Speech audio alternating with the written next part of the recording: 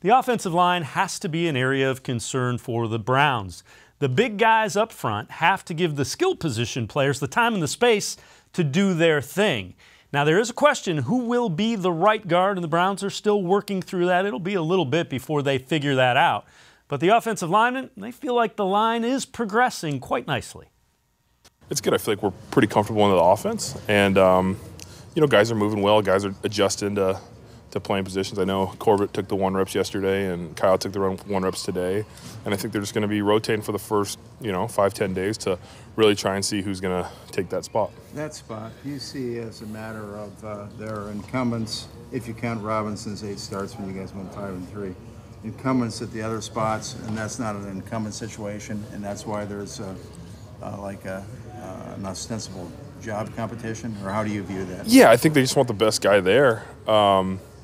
And they feel like there's a few guys that, have the ability to start at that position. So they're going to try and work it and put the best guy there. They're going to earn it, And Greg kind of took over and proved it in 8 games last year that he could be a left tackle when he's, motivated and thinking and doing the right things. And that's kind of where we're at in that situation. Last year, Zeitler just kind of offhandedly and in a spontaneous comment basically said he wishes he was as good a player as you. You get after it, and your talent obviously got you drafted pretty high. But the question off of that is, do you kind of view yourself at this point of your career as good as any left guard out there? You watch a lot of film, and there's a lot of good players. Quentin Nelson just came to the league, and he's a heck of a player. And there's good guards. Zach Martin, I think, a lot of people say is the cream of the crop at guard, regardless. But I think there's a lot of things that guys do well. Like me and Zeitler are kind of different players. He's a little bit more of the power guy. I have a little bit more finesse and athleticism.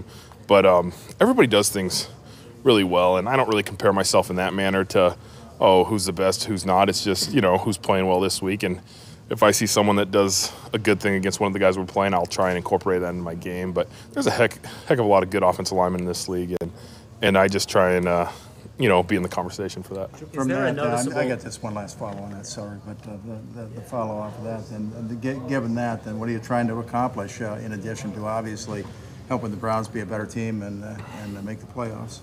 Yeah, it's we're just trying to improve every day, trying to have the best offense we can out there, and then at the same time compete with the defense, and just trying to improve off one another.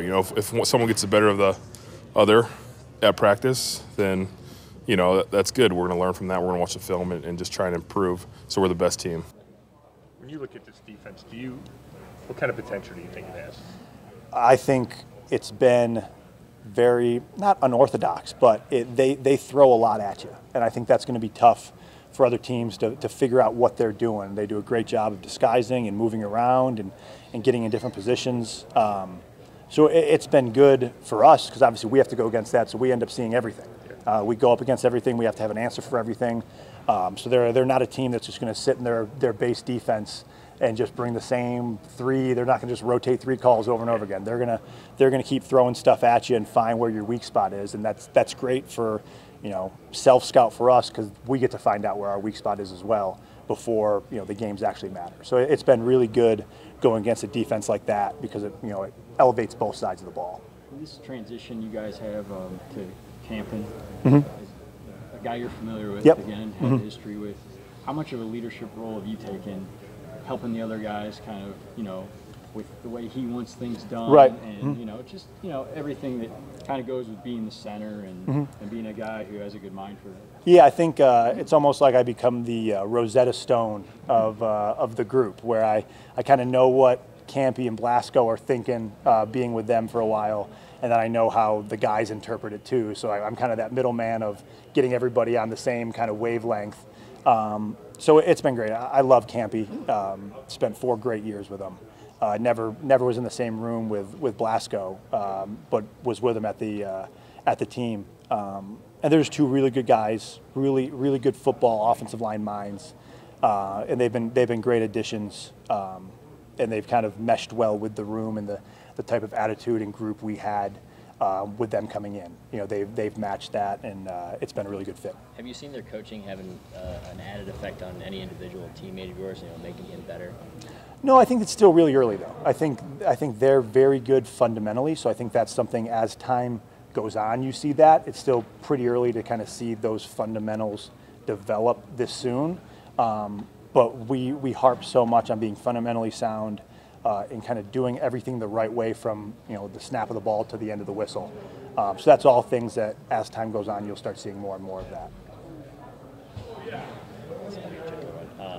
Eric Kush is a guy who's seen some time at right guard, but he's also proven to be a pretty reliable center. Yeah. As a fellow center, what's your opinion of him? I think we brought in a lot of kind of intelligent veteran presences in the offensive line room this year. And a lot of guys who have seen a lot of things, played in a lot of games.